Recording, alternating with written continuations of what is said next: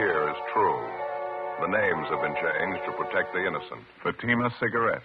Best of all, king-size cigarettes brings you Dragnet.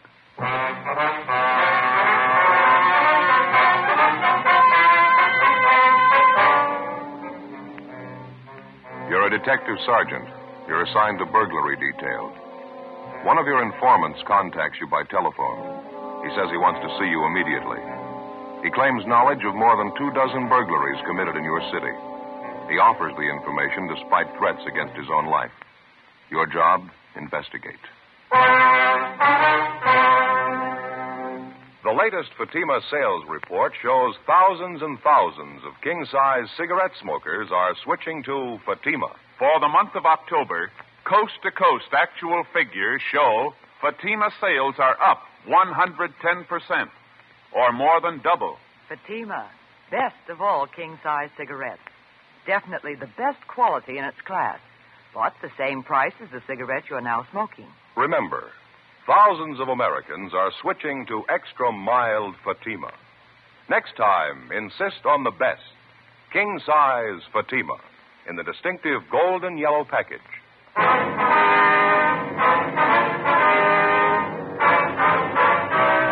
Dragnet, the documented drama of an actual crime.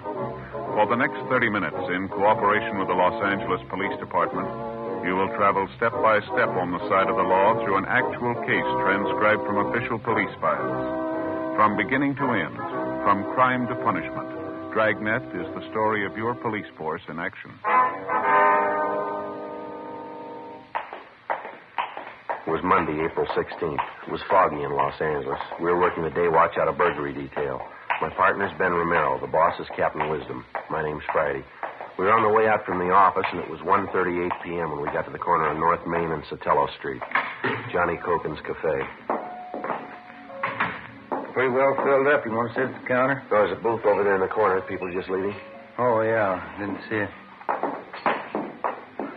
It's all right, isn't it? Yeah, fine. Oh, it smells good. I wonder what the special is today. Well, it's up there on the blackboard. Oh, yeah. Enchilada with cheese, coleslaw salad. Well, it does smell pretty good, doesn't it? Wish I hadn't had lunch. I should have waited. I keep forgetting Monday's enchilada day down here. Sure like the way Johnny fixes it. Oh, Friday. Ben, how are you? Hi, Roberta. Yeah, get these dirty dishes out of the way. Okay, fine. Is it going to be the special? No, we forgot today was Monday. We had lunch already. Too bad. What'll it be, just coffee? Yeah, it's fine. Friday? Yeah, same for me, Roberta. Both of them black, I guess. Okay, 2 blacks. Say, you haven't seen Smalley around this afternoon, have you, Roberta? Red Smalley? Red? No, I haven't seen him for a couple of days. Okay. Thought he said to meet him here at 1:30. Well, he'll be along. He's never been on time as long as I've known him. Yeah, I wonder what's eating him. He sounded a little excited on the phone. Did he give you any idea what it was all about? No, just said it was important. Had to see it. Hey, I was just thinking, maybe I could handle one of those enchiladas after all. Yeah, there's Red. Oh, All right, fellas. Hope I ain't late. All right. Been a long time, Yeah, huh? sit down, Red. Good to see you. Yeah, thanks. What's new with you, Oh, anyway? not too much. How's it with you? Here you are. 2 coffees black. How are you, Red? Hungry. What about a hamburger steak, huh? Some coffee, too. Hamburger, steak, and coffee, right? You're looking pretty fair shape, Red. You working steady now? Well, you know how it goes. On again, off again. Put in a full month playing bar boy at Ziggy's joint place down in South Main, you know. Mm-hmm. What happened there? Business fell off, and Ziggy said he had to let me go. Been kind of thin ever since.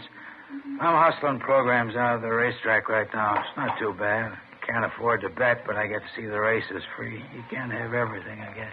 I understand you're a little worried about something, Red. Anything serious? Well, yeah, it might be. Like I was telling Romero on the phone, it wouldn't do me no good if it got out. I mean, me talking to you about it, you know. He'd probably tie a can on my tail if he knew I told you.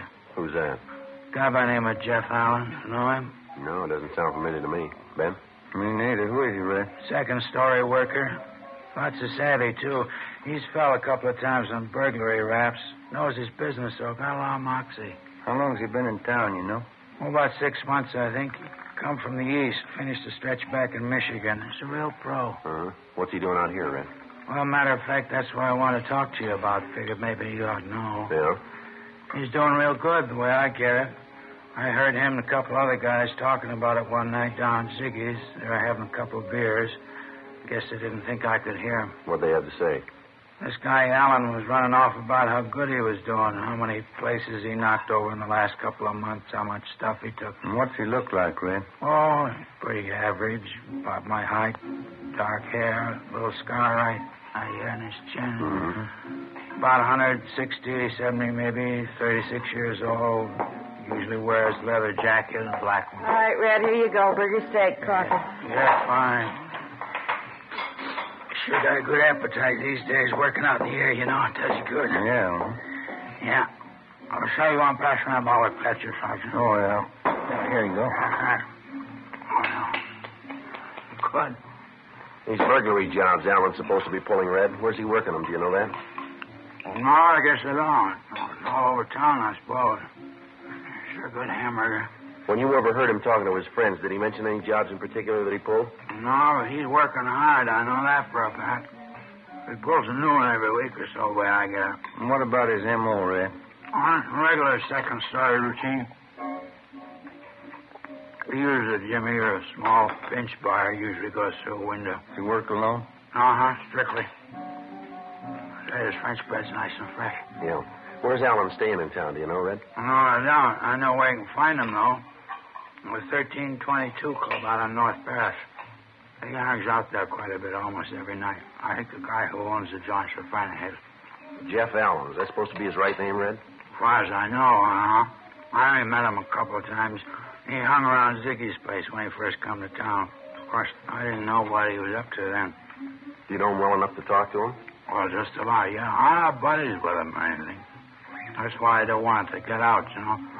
If he gets the word I'm on your team, I'm a dead duck. I don't think he'd waste a minute killing me.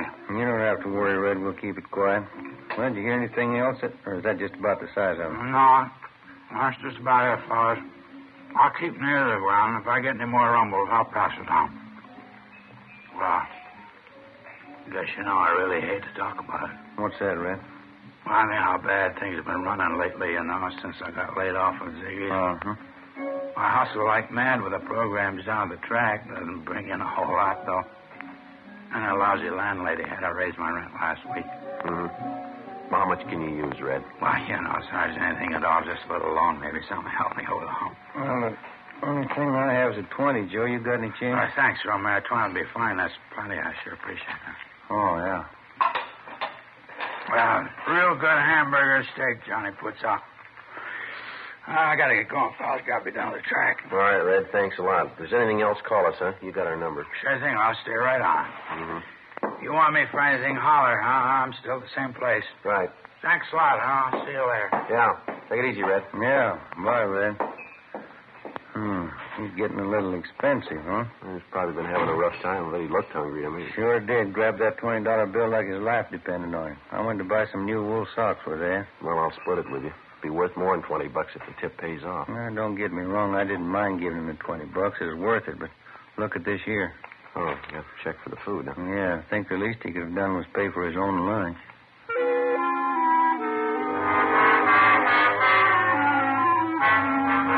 By and large, the character of the informant, in fact or fiction, isn't generally regarded with too much sympathy. To most people, the informant's nothing more than a stool pigeon, a squealer, somebody who, by the very act of informing, commits a sin against a supposedly popular unwritten law. Well, it's obvious that this isn't always so, because in the interests of law enforcement and justice, which means the betterment of the community, the informant very often plays a major role. Year after year, informants are responsible for the apprehension and conviction of many hundreds of criminals, people who rob and cheat and commit murder, crimes that are obviously far deadlier than informing. As for the mechanics of law enforcement at the level of the working detective, the informant is considered virtually indispensable. It's been said before by peace officers, and it'll probably be said again quite a few times. If your job is catching criminals and enforcing the law, this is the first rule you have to learn. The working detective is no better than his informants. 2:12 p.m. Ben and I had no idea if the information we'd gotten from Red Smalley was authentic or not, but it had to be checked out. We went back to the office and had Frank Cunningham and R&I check on Jeff Allen. We also had the stats office make a run for us on suspects with similar M.O.s. Then we started to page through reports of burglaries which had occurred throughout the city during the past 3 months. No. How you doing over there? Anything at all? Not too much. Wait a minute, maybe. This might be one of them. Here, let me see. Home in Hollenbeck Park neighborhood. Burglar's M.O. matches out and a time element, too. Happened 6 weeks ago. Window on the second floor of the house was pried open. They took furs and money, $23. Uh-huh. That's the only one you found? Another one here I took out a minute ago. M.O.'s pretty much the same on this one, too. Only thing different is the night of the week it happened on. This one's a Thursday. That one there's a Sunday. Yeah, it checks out pretty close otherwise. The only one thing I can't figure. What's that? Well, Alan's supposed to have been in the city for at least 6 months. According to Red, he's working a job maybe once a week, once every 10 days or so. Now, you got 2 reports there that match his M.O. here. I picked out 2 more from that other pile. Seems to me if he's been working in town for a couple of months, there ought to be more than 4 reports on him, shouldn't there? I got it. Burglary, Romero. Oh, yeah, Frank. Jeff Allen. That so? Oh, you have, huh? Okay, right, Frank. Thank you. Yeah? All right, now I got to make on Allen. He's had one arrest here 4 years ago on a vag charge. He's a loser out of Michigan. Fell for burglary. Never been picked up for burglary here, though. He isn't registered. And that's all, huh? That's it. Doesn't seem to gel right to me, does it to you? A lot of loose ends to figure out. I wonder if Red was handing us a line on this thing. Why would he? Well, maybe he needed that $20 touch. Maybe this Jeff Allen's an old pal of his. Red had a falling out with him. He wants to get even with him, I suppose. Possible, I guess. I don't know. Hi, Joe. Ben? Oh, hello, Tabor, what do you say? What's with you? You still in that stakeout south end of town? Yeah, 3rd week. Sure getting dull. You two are busy. What's all this? Oh, we got a tip on some prowl artist trying to get a line on him. Take a look at this 3.1, will you, Jim? You run into any jobs recently that stack up like this in here? I see. We're shooting in the dark on it so far. I don't know if we got anything or not. I'd say you got it. Burglary report in 77 Division this morning. Happened to check it when I was out there. Same M.O. as this? Same everything. 4:55 p.m. Ben and I went down the hall to the record bureau and picked up a couple of mug shots of the suspect, Jefferson Allen. Then we drove out to the 1322 Club on North Ferris Avenue in the Silver Lake District, the neighborhood bar where Allen spent most of his time, according to our informant, Red Smalley. We staked out in a car down the street where we could keep an eye on the front door to the bar and still not look suspicious. Between 5 and 7:30 p.m., we watched at least 24 customers entering or leaving the bar, but none of them came close to Allen's description. 8 p.m., nothing. By the time we were relieved on stakeout at 11 p.m., Allen still had failed to show. Late the following afternoon, we were back at the same spot, watching for a sign of the suspect. 6:48 p.m. How you fixed for smokes? Oh, I think I got a couple left. Now, here you go. Oh, thanks. Los Angeles. I got a light here. Yeah. 11A, 6th and Spring. 118, 6th and Spring. Hey, have a look, Joe. Gray hat, dark suit. Just came out of the bar. Yeah, coming this way. Yeah, I'll buy it. That's him. Getting in that blue sedan. All right, don't press him. Let's give him a good lead. All right. He's getting in. What do you think, Joe? Let's wait a minute. Yeah, okay, we're clear. All right. You got him spotted? Yeah, no trouble. That's a funny one, huh? Wonder why we didn't see him go in the bar. I don't know. Might be a delivery entrance in the back of the place we could have missed. Can you make out that license number? Can you pull out just a little? Yeah. That's good. Yeah, let's see. 7 Tom 7 972. I better check it. 80K to Control 1. 80K to Control 1. Control 1 to 80K. Go ahead. Control 1, request rolling make and DMV on 7 Tom 7 972. That's 7 Tom 7 972. Control 1 to 80K. Roger. Stand by. KMA 367. Doesn't seem to be in any great hurry.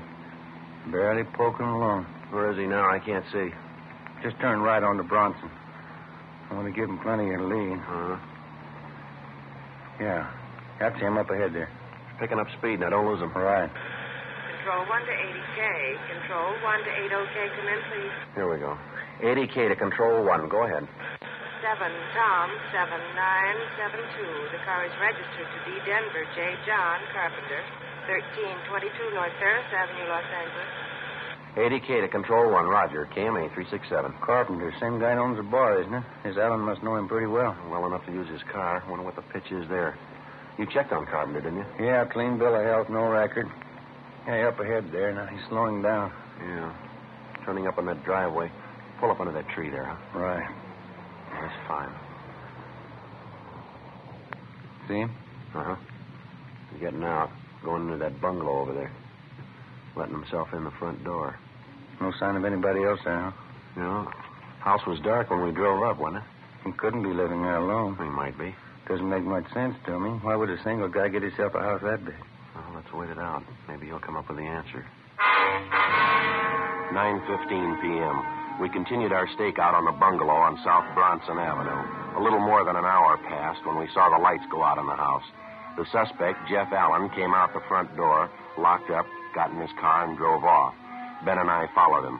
He drove directly to the bar on North Ferris Avenue, the 1322 Club. He parked his car and went inside. Ben and I drove back to the cottage on South Bronson and let ourselves in through the back door. A preliminary check of the house failed to give us any real proof that Allen was the suspect we wanted. The only possible lead we came up with was an expensive hunting rifle, which we found stored away in one of the closets. We copied down the serial number on the gun, drove to a neighborhood cigar store, called the office, and asked him to check out the number for us. Yeah, right, Murph. We'll wait for the call. Yeah, thanks. How'd you do? Going to check it through now. They'll call us. Good.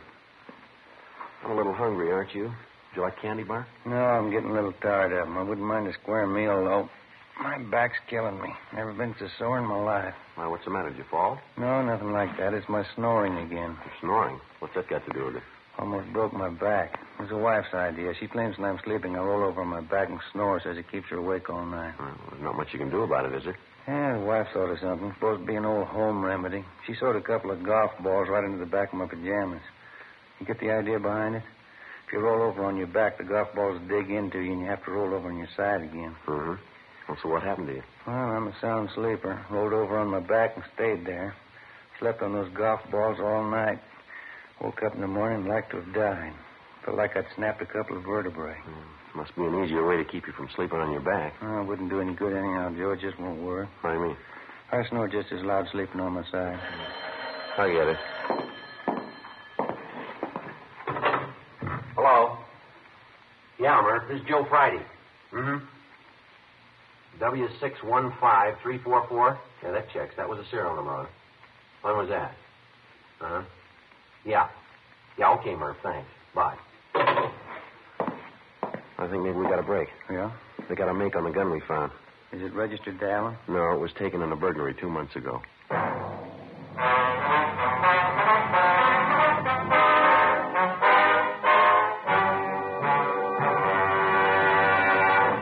You are listening to Dragnet, authentic stories of your police force in action. Millions heard it, yet only 46 have written. Starting on Dragnet over a month and a half ago, on September 20th to be exact, Fatima made a special money-back offer to more than 10 million listeners. The results? Amazing. Millions heard it, yet only 46 have written. If you smoke king-size cigarettes, listen to Fatima's famous offer. Buy a pack of Fatimas. Enjoy their extra mildness and superbly blended tobaccos. If you're not convinced Fatima is better than the king-size cigarette you're now smoking, just return the pack and the unsmoked Fatimas before December 1st, and we'll give you your money back, plus postage. Fatima, Box 37, New York 1. Fatima's latest sales report shows Fatima sales up in every state in America. The month of October, coast to coast, actual figures show Fatima sales up 110%, or more than double. Yes, thousands and thousands of Americans are switching to king-size Fatima. So why wait? Switch to Fatima today. Extra mild. Best of all, king-size cigarettes.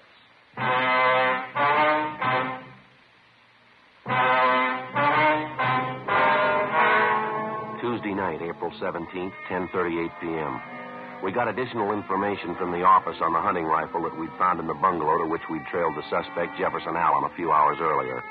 The gun was registered to a Mr. Robert LaSalle, 3008 Bush Street. The rifle, along with $300 in jewelry and $48 in cash, had been taken from LaSalle's home 2 months before during his family's absence.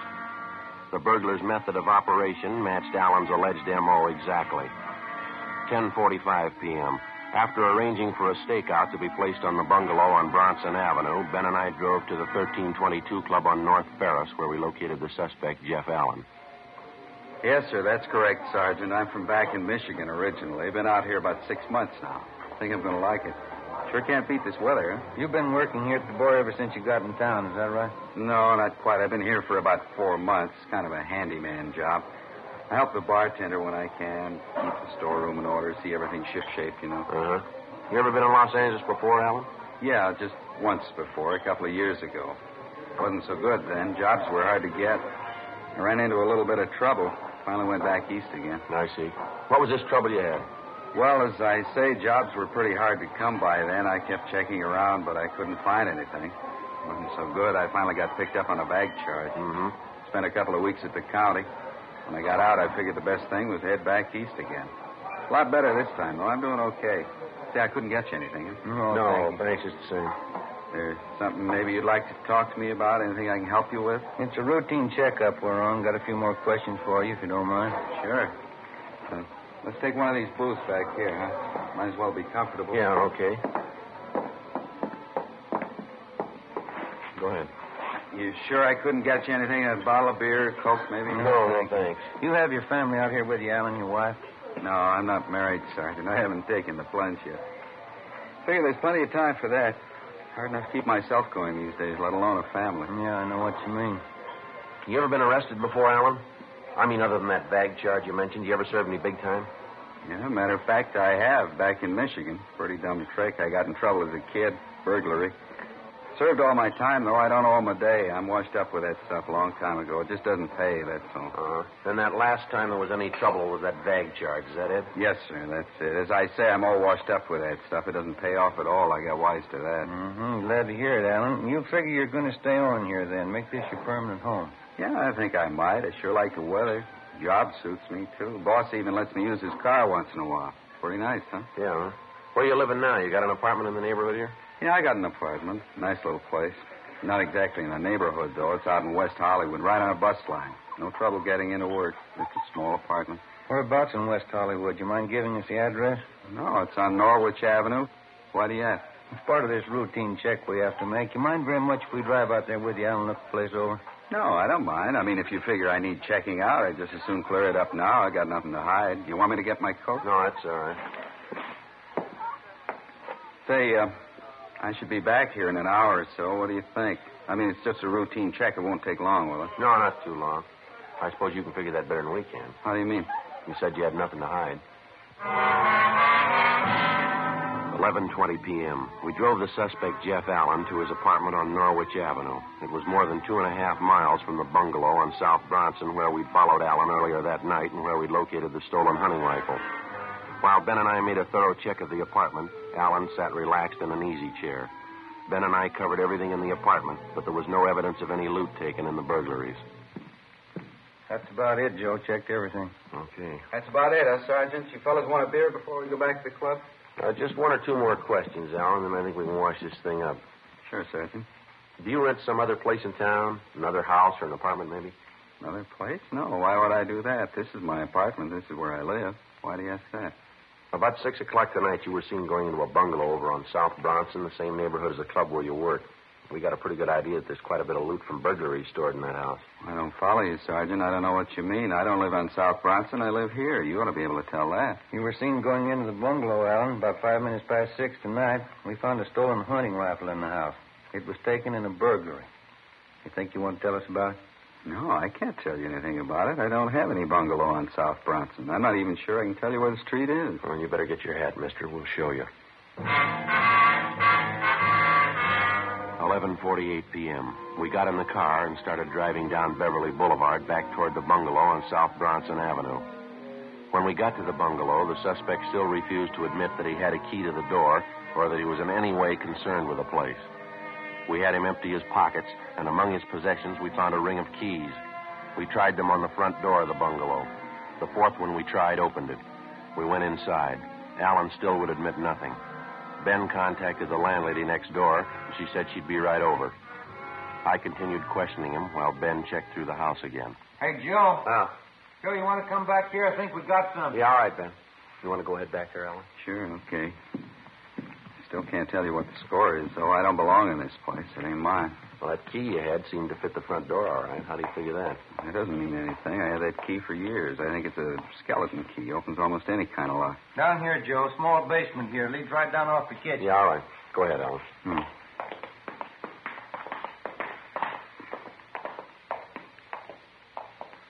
Have a look, Joe. Line of cupboards all the way around here. Check them for yourself. Yeah, all right. Pretty good haul. Furs, machinist tools. Jewelry. Quite a bit of it here. A couple of radios. 2 more hunting rifles. Come on, how about it, Alan? You want to save time for all of us now? You got it wrong, Sergeant. This isn't my place, I told you. When I got out of that trouble back east, I made up my mind I was all washed up with this kind of stuff. This house isn't mine. I haven't got anything to do with it. You're kidding yourself, Alan. You know that. No, you got it all wrong. You got it all mixed up. Well, we'll let the landlady tell us. The woman who owns this house, she's on her way over from next door. She ought to be able to tell us who she rented the place to. Wouldn't you say so? Wouldn't you? She might be wrong. It's possible. No, look, we got you dead to rights, mister. Why not face it? Can't. I won't do it. I made up my mind the last time. It wouldn't happen again. I was all washed up with it. I won't go through it again. They'll send me back. I won't be able to take it. Maybe you should have figured that before you started in. I didn't mean to. I was all washed up with that stuff. I told you that the first time I saw you, didn't I? Yeah. I'm sure of it, too. I wouldn't try it again. Didn't pay. It's just what I told you. I'm all through with it. I'm washed up with it. I never lied to you, did I? What's the difference? Huh? You lied to yourself.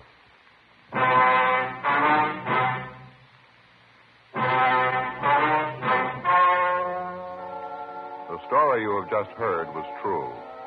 The names were changed to protect the innocent. On July 6th, trial was held in Superior Court, Department 86, City and County of Los Angeles, State of California. In a moment, the results of that trial. Now, here is our star, Jack Webb. Thank you. September. Fatima first made its famous money-back offer. Millions heard it, yet only 46 have written. October. Actual figures reported Fatima's sales up 110% coast to coast, or more than double. November. Thousands more switching to Fatima. So why wait? Buy Fatima. Best of all, king-size cigarettes. And, Mr. Dealer, that's your cue for November. This month, with Thanksgiving and the holidays coming up, I know you'll want to get your full share of all the new Fatima business. Check your Fatima stock tomorrow. Make sure you can take care of the thousands of Americans who are switching to Fatima, insisting on Fatima quality.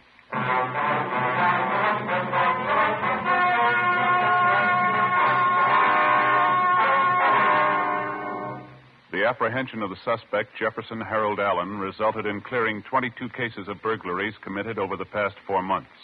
Allen was indicted on 22 counts of first-degree burglary and received sentence as prescribed by law. First-degree burglary is punishable by imprisonment in the state penitentiary for not less than 5 years. Ladies and gentlemen, only 2.6 patients out of every 100 reaching the most forward hospitals in Korea died later. The comparable figure in World War II was 4.5. According to official medical statements, the almost miraculous success in saving the lives of casualties is owing in part to the prompt use of blood plasma on the battlefield and whole blood in military hospitals. Whole blood reduces shock, a potential killer, and replaces blood lost through bleeding. In the treatment of many battle casualties, there's no substitute for blood. Every American who has given blood can and should feel he personally has contributed directly to the saving of the life of an American boy. This month, your country is short 300,000 pints of blood. Please give your blood and save a life.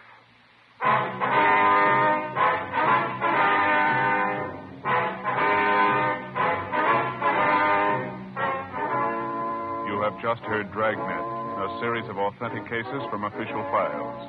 Technical advice comes from the Office of Chief of Police W.H. Parker, Los Angeles Police Department. Fatima cigarettes. Best of all, king-size cigarettes has brought you Dragnet, transcribed from Los Angeles. Today's the silver anniversary of NBC.